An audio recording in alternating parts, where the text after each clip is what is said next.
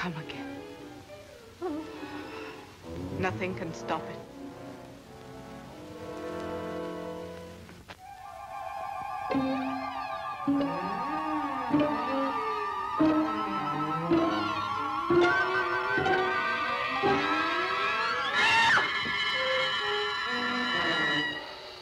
You want to go first?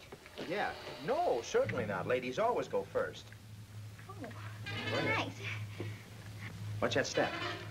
Watch it.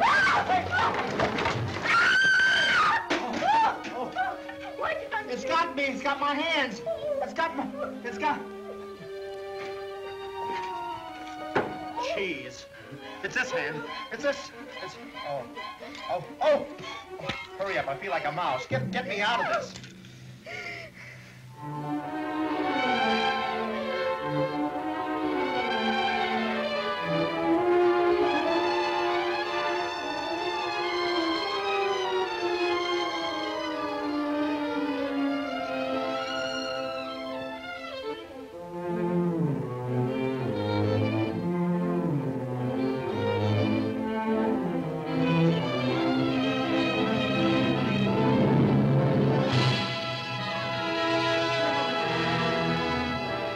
That the heir hereinafter named should prove to be of unsound mind, or if said heir should become insane or should meet death within a month of inheriting, then my estate is to be given to the person whose name is contained in envelope number 2. Well, that will is practically an invitation to commit murder.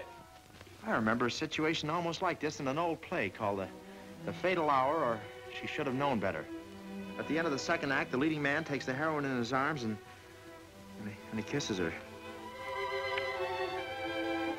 And then, filled with new courage, he starts out after the villain.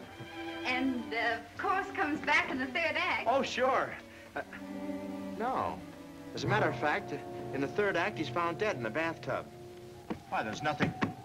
Hey, wait a minute. This is loose. Hey, what's this? Listen, baby, don't be surprised if we discover an old skeleton in here. Well...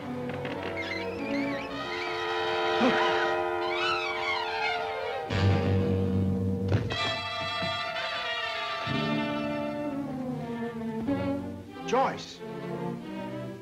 Joyce!